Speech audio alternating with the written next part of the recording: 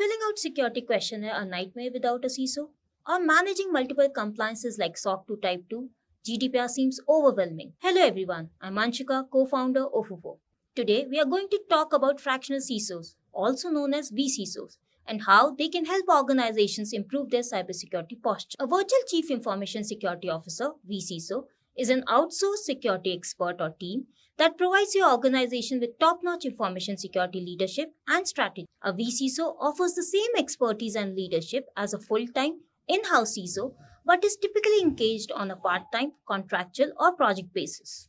So who can benefit from a vCISO? Early-stage funded companies that can't afford a full-time CISO but still need security leadership, organizations undergoing significant changes such as mergers or acquisitions, companies needing temporary leadership during a CISO transition, enterprises requiring specialized expertise for specific project or compliance needs. How can a vCISO help your organization? Developing your security strategy, creating a risk management plan, ensuring relevant compliances like GDPR, HIPAA, etc. are in place, implementing an incident response plan and various other activities, conducting regular security training for employees, managing third-party vendors to ensure they comply with your security standards. How to choose the right vCISO for your company? Firstly, identify the areas where you need assistance. For example, do you need an evaluation of your current cybersecurity infrastructure or help with compliance and incident response? Secondly, ensure the vCISO has the necessary certifications like CISA, CISSP, etc. required for the job. Thirdly, check if the vCISO is knowledgeable about common frameworks like